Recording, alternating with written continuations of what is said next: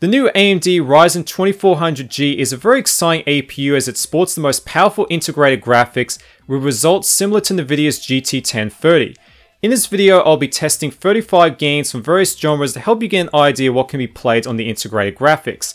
Please note that all these games were running at 1080p unless stated otherwise. The APU was never overclocked during the test, and the RAM I used was 16GB of Course of Vengeance running at 3200 MHz. Come to the Vega terminal, and I'll give you what you need. So let's get the ball rolling with some light indie games. Super Meat Boy runs at 60 frames per second without breaking a sweat. Castle Crashers at 1080p with a new 60 frames per second patch is another flawless victory for this chip. Gunman Clive 2, an underrated Mega Man style game, hands in 60 frames per second with max settings. Shantae Half Genie Hero runs without a hitch using DirectX 11. Bit Trip Runner 2, another solid performer with a locked 60 frames per second. Cuphead, a game that can run on anything, has no issues running smoothly on the 2400G. Then finally we have Battleship Brigade running at 60 frames per second, an awesome game that combines cooking and puzzle solving. Let's move into AAA territory with Half-Life 2 Lost Coast, which has an excellent benchmark tool. On the highest settings across the board, we can achieve an average of 59.71 frames per second. Any Valle game with the Source engine is an easy victory on this chip. That includes games like Counter-Strike, Left 4 Dead, Portal, and of course Half-Life. To validate my assumption, I spent some time with Left 4 Dead 2.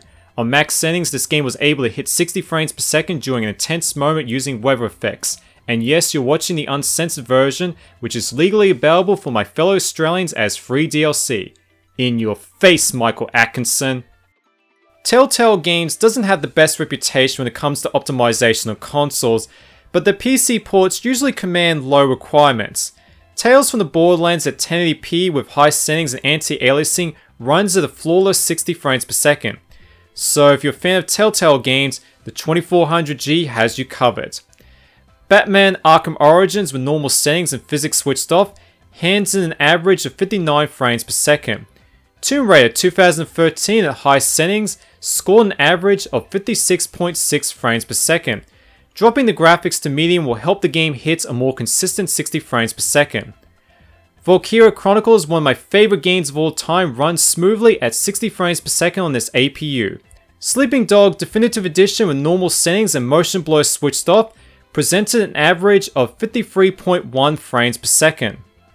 Capcom is a prolific developer in the PC space, and many of their games contain a handy benchmark tool. Resident Evil 5's benchmark at max settings with motion blur switched off hands in an average of 58.8 frames per second.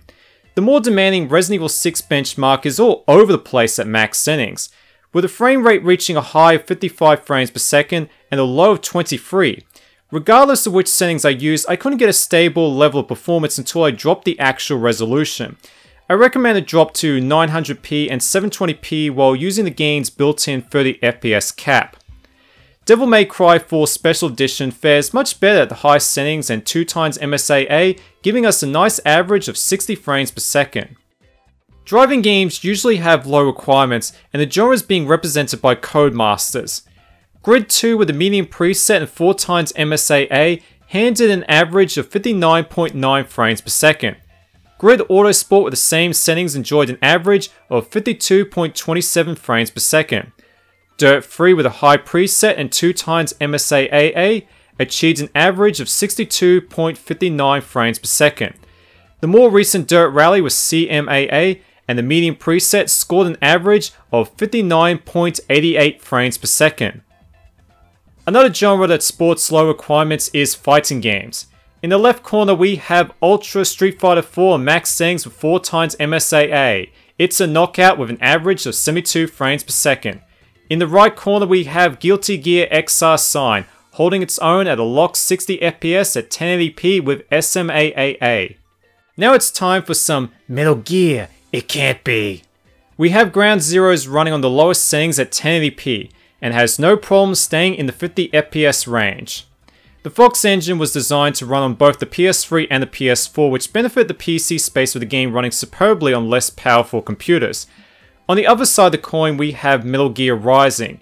Using the low preset gave me similar results to Ground Zeroes with metrics in the 50 FPS range. Visual novels are becoming very popular on Steam, and sadly the only one in my collection is Psycho Pass Mandatory Happiness. I'm a huge fan of the anime, and this doesn't present much of a challenge for this APU. Granted, these can literally run on a potato, but I'm trying to do a comprehensive test.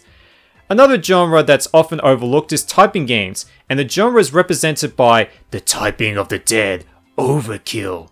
At 1080p with anti-aliasing, it runs at 60 frames per second and is highly educational. To round off the oddball genres, we have the Talos Principle, an excellent puzzle game from the makers of Serious Sam. Using the auto detect settings, we get an average of 59.9 frames per second. Then I thought it might be fun to look at some games that are universally loathed, like Umbrella Corps, my least favorite game of 2016.